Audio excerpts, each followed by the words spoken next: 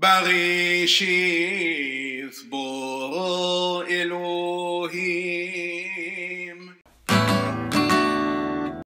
One of the most common questions I get when it comes to biblical Hebrew is, what did the ancients sound like? What did Moshe sound like when he read the Ten Commandments? What did Deborah sound like when she sang her song?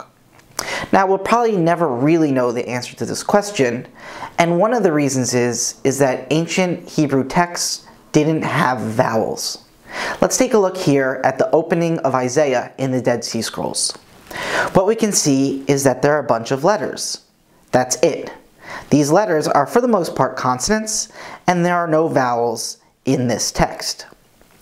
Now let's look at the same exact passage 1,000 years later in arguably the most important Tanakh ever written, the Aleppo Codex.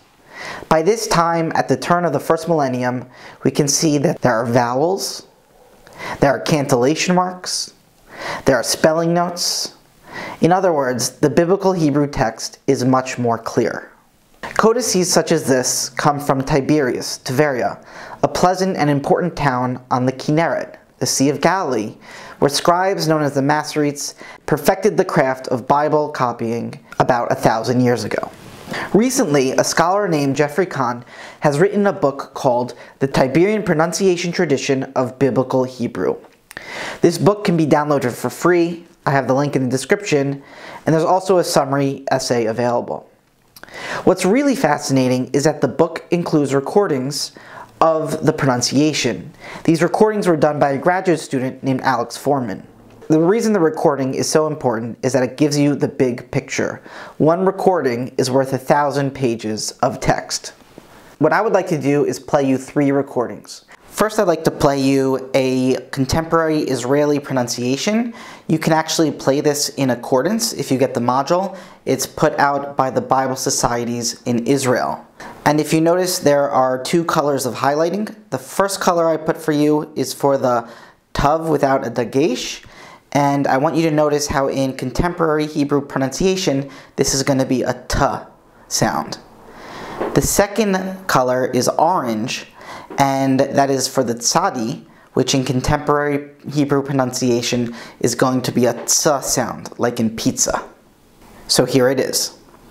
בראשית ברא אלוהים את השמיים ואת הארץ, והארץ הייתה תוהו ובוהו, וחושך על פני תהום, ורוח אלוהים מרחפת על פני המים. ויאמר אלוהים, יהי אור. ויהי אור. The second pronunciation is that of Foreman and Kahn from about 1,000 years ago. And if you pay attention to the highlights, you'll notice that the t sound of contemporary Hebrew is understood to be a th sound. And the orange, the tzadi, ts sound, is understood to be a s sound. So let's hear it. Bereshith bara Elohim es hashamayim ve'es ha'ores. והאורס הויתו תוהו ובוהו, וחושך על פני תהום, ורוח אלוהים מרחפת על פני המים. ויאמר אלוהים, יהי אור, ויהי אור. For the third and final example, what I'm going to be playing for you is the Kahn and Foreman rendering of Tiberian Hebrew from 1,000 years ago, but here the cantillation notes are also sung. So this is what it would have sounded like. Bereshith bara Elohim es hashamayim ve'es ha'ores